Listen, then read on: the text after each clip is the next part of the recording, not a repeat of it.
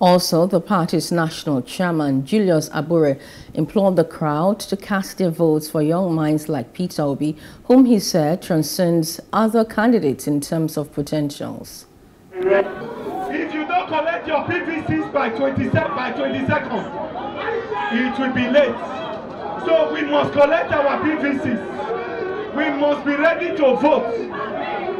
Those people who have been leading us have been deceiving us. They have been deceiving us by tribalism, by religion, by the money they are stealing from us. Hello, hope you enjoyed the news. Please do subscribe to our YouTube channel and don't forget to hit the notification button so you get notified about fresh news updates.